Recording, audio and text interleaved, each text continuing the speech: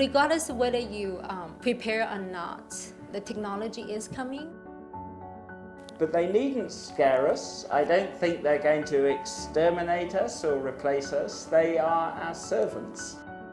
But in future, it will be possible to take control of our own evolution and ensure that all sentient beings are happy and healthy. In future, it won't be necessary to work at all.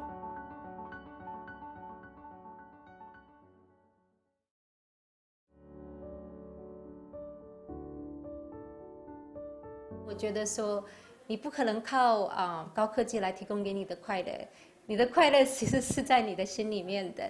你可以坐在这里决定说我今天快乐不快乐，或者说我今天很伤心，你可以自己决定。我们的非营利性组织想就是说是教育这个全球各地怎么用那个高科技，怎么用那个ethical usage of their technology, regardless of whether you prepare or not. The technology is coming, singularity is coming, so it's better to have that mindset and educate the public about the ethical usage of technology, and then actually started the discussion earlier about human enhancement and all the different dimensions.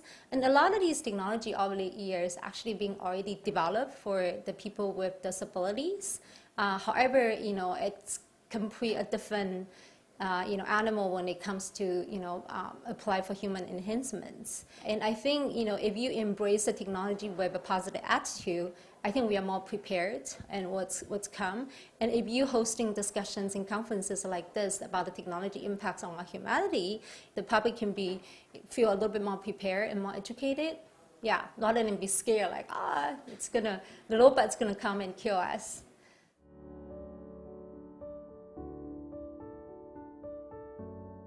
Long and behold, the era of AI is not only coming, it's here. And the best way we can educate ourselves is by paying attention to what artificial intelligence actually means.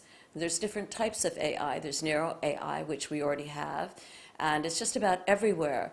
And then there's more advanced AI that learns on its own, and eventually there will be something called super intelligence, or very, very strong AI.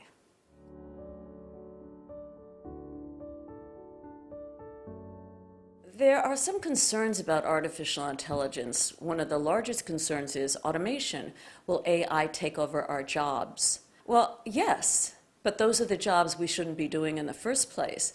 The human's body and brain wasn't designed to sit at a desk and sit in front of a computer for 8 hours a day. We are far more inventive, creative, and problem solvers than what can be done through AI. So let AI do the automation and run the factories and do the assembly line work, while the human can use its intelligence and key imagination and problem-solving skills to actually do far more creative things in the future. And this is where education has a very important position. Not only do we need to understand the philosophical ethics of why programming AI is so extremely important, but also understand that AI could be one of our greatest friends in the future. For example, AI could sort out large sums of data that would take a human being's cognitive abilities months, if not years, to sort out, and AI could do it in minutes. And this is very important in the fields of medicine, in the fields of genomics, in the fields of nanotechnology, in just about every field imaginable.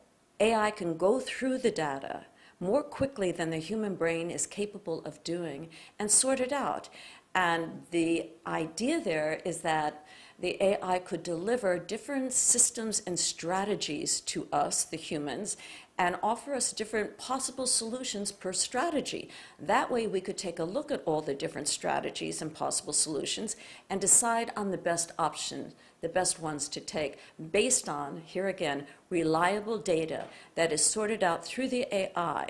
Humans have difficulty sorting out data because of our morals and our emotions and our judgments and biases, where an AI would do it more objectively without the biases and morals and certain parameters that would cause it maybe to go one direction rather than another. So I think it's very beneficial that the AI sort out our data so that we as humans can use our consciousness on our level of ethics and fine-tuning to determine what the best strategies are.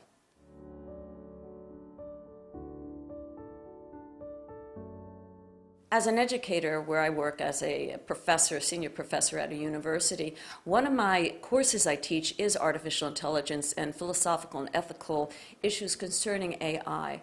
It's very important that we teach our children early on the value of ethics, the value of right and wrong, so that we can show them by way of example how to be in the world. If our children understand levels of consciousness or awareness and respect for others, then we can help build that into the AI, and they would certainly be able to discern, to understand the difference between right and wrong.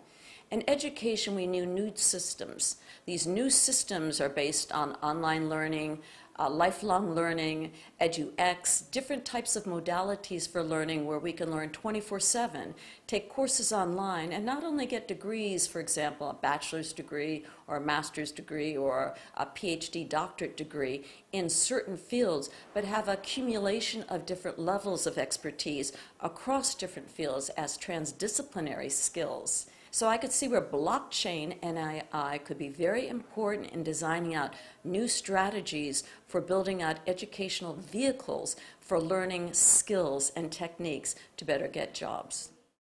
Yeah, my message is shouldn't be afraid of the future. I think it is more a question of preparing our children for the future. What really matters? I think a lot of people are scared by robots and artificial intelligence, but they needn't scare us. I don't think they're going to exterminate us or replace us. They are our servants. And because, and this is a controversial view, I don't think silicon robots are conscious or sentient. Yeah, I think we can treat them as our servants and they will look after us. One big dilemma for the future, though, is that in future robots will be better conversationalists, better lovers. If you could choose, would you have as your partner a traditional human being, or would you choose to have a robo-lover, robo-companion who is a brilliant conversationalist, fantastic lover? In that sense, yeah, that is a dilemma.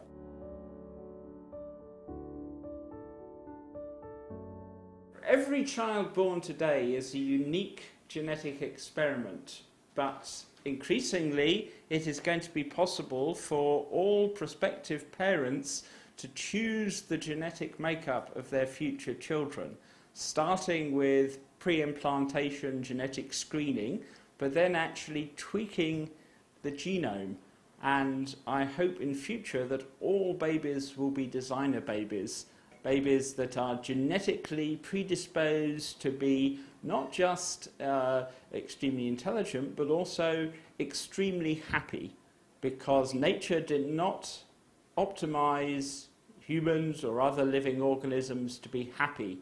Nature simply optimized us to leave more copies of our genes. But in future, it will be possible to take control of our own evolution and ensure that all sentient beings are happy and healthy. And a lot of people take procreative freedom for granted, particularly in the West. But once we do phase out the biology of aging, yes, some very hard decisions will need to be taken. Humanity+ is an international nonprofit. It's one of their oldest futurist organizations. We have been organized conferences in major universities like Harvard, Yale, Caltech. This is our second conference in Beijing. Our first time came here was 2013, and that's when we started the Beijing chapter. And we're super excited to come back to Beijing. We are educate the public about the ethical uses of technology to enhance human capacities. And we have, different dimensions from philosophical ideas all the way to, economic, political impacts. And our conferences usually have like 4 sections of content. There's the AI and robotics side of it. There's the longevities, life extension. We also discuss the culture, creativity, side of impacts on our society, as well as political and socioeconomic impacts of the society with the exponential technology. And a lot of these things that we discussed, 20 years ago it's very irrelevant. The organization can be perceived, as totally out there. It's very forward thinking, but now, all these technology are currently available now. The idea of H+, it's actually right, in front of you now. So it's very relevant. As a Chinese American, my personal passion is to bridge Western and Chinese science and technology community. And this is very much aligned with what Humanity+ believes.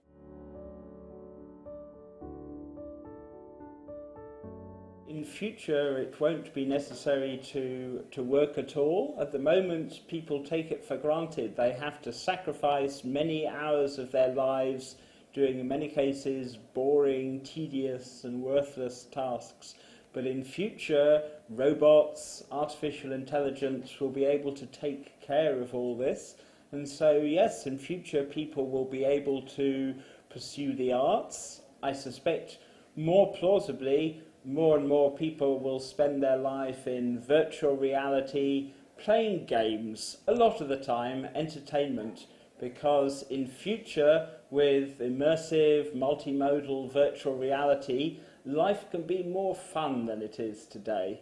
I think a combination of genetic engineering to rewire and enhance our reward circuitry, together with immersive virtual reality, will lead to what today is, a paradise, if you like.